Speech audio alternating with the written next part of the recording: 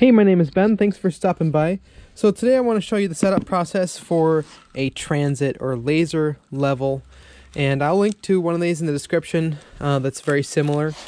Basically, this is a self-leveling laser level device, and it's pretty amazing what this thing can do.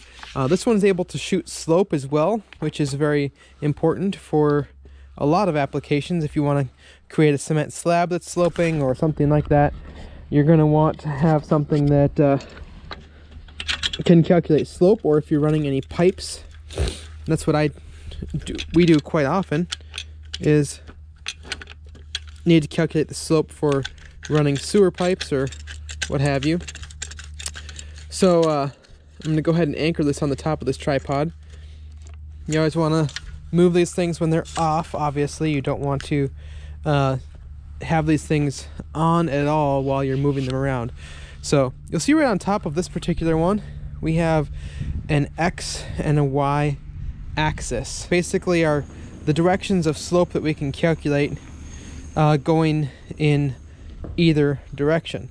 So we're going to go ahead and turn this thing on, and it will automatically start to level itself. Right now it's set at 0 and 0, so it's going to shoot a perfectly flat laser beam, and that's what we want to start out as. Okay, now we're going to set up this is the stick that reads the laser signal. You can see that right here in this red box. That's what senses if the laser is hitting it or not. So we can adjust this to wherever we want to on this stick. And what we'll do is we're going to walk over here and establish a baseline before we calculate slope. We're going to let it shoot at 0, 0, and now it is spinning, as you can see there. So since it's spinning, we're going to go over here and establish a baseline for where it's currently shooting at. Okay. So let's go somewhere in here. Now we're just gonna, so right there is where it's at. So I gotta extend my pole up here. How's it going? Good. No, I'm videoing, but it's good. All right, so that's where it's at currently. We can also change the margins on here to be narrower or wider. That's just to select how much tolerance that will have right there when it's catching the beam. Okay, we're gonna leave this right here. So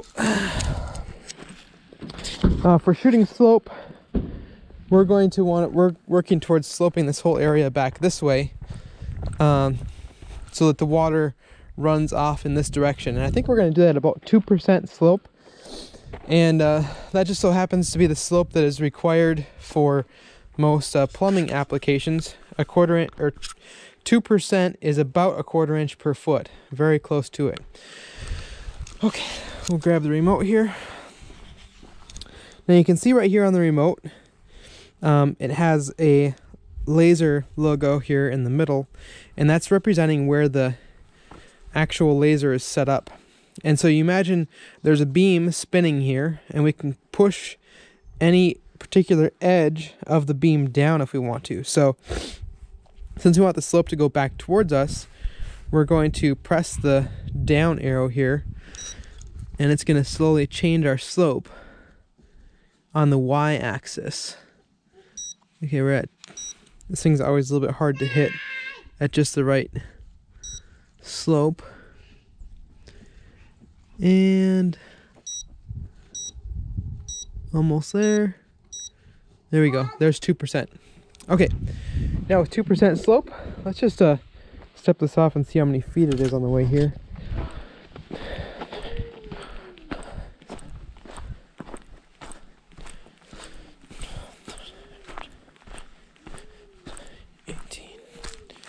Let's call it 18 steps. So 18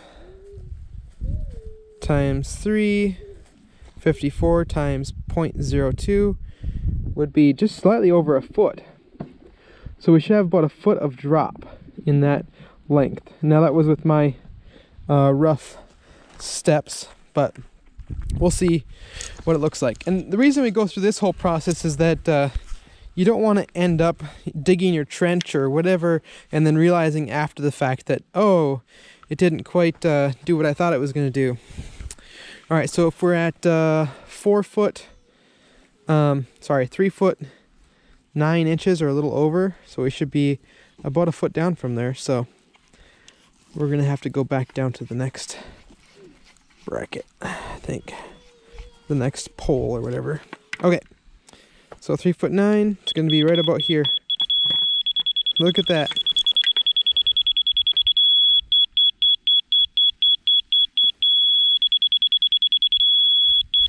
Wow. I don't know, can you see that?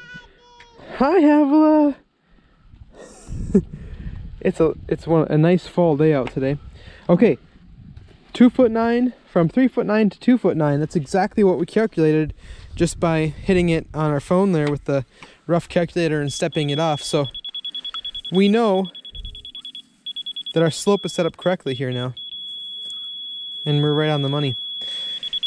It makes different beeping sounds depending on if it wants you to go up or down. So right now it wants us to go down and then up, and right there in the middle is where, when it's a continuous beep, then you have a for sure correct reading on your stick.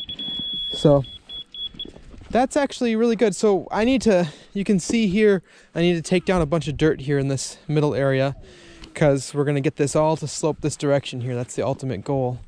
But anyway, that's besides the point. So that's kind of some of the basics for how you use a laser level. So I guess one other thing I could mention is if you have a pipe that is coming towards us, but then it's going to 45 and go that direction, and then it's going to go that way. The nice thing about this is this can do all of that at the same time.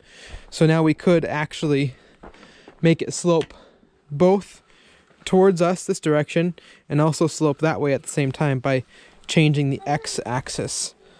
So I can move the x-axis over and then it'll shoot that slope as well. So, and you can do all sorts of other things with these things, but those are kind of the main ones. Generally, you know, you're using it at 0, 0 a lot of the time just to make something really level. Like these posts, each one of these posts, I use the laser to kind of set that. So this is a really useful tool, and they've come down in price a lot. If you buy a more inexpensive one, you can get one for a few $100s. This one, probably like 8 or 10 years ago, maybe 7 or 8 years ago, this one was like $1,600. So pretty expensive. But check the link in the description. I'll be sure to link to one that can for sure do the slopes and everything like I was talking about. Okay, here we go. Oh, I think it might go in the cornfield. Oh, you can go get it. It only went right in the first row. Okay, I'll link to one that does the slopes in both directions.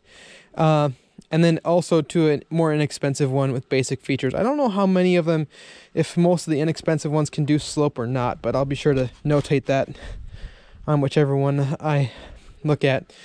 I should also mention that there are, you need to be careful around the lasers and don't look directly at them when that's spinning. And then there's lots of different things that you can do that you'll find out in the manual. But that's some of the main points that I wanted to get across. So thanks a ton for watching. If this video helped you out, please hit that thumbs up button and subscribe. Hold on. Hit that thumbs up button, subscribe down below for more videos just like this one. And yeah, please comment if you have any thoughts or if you have any, what your experience has been using a laser level, or if you have any other tips, be sure to share them. I would love that. So hit that bell icon to be notified about future videos. All right, thanks a ton for watching. And we'll talk to you in the next video. What do you guys say? What else? I'm building a fort. You're building a fort in the middle of the yard? Wow. That looks pretty cool. I can see this little girl over here. Bye-bye. Can you say it again? Say bye-bye. Bye-bye. And look at cats are over here hunting birds on the I'm rocking in the boat. stand here, or on the bird feeder.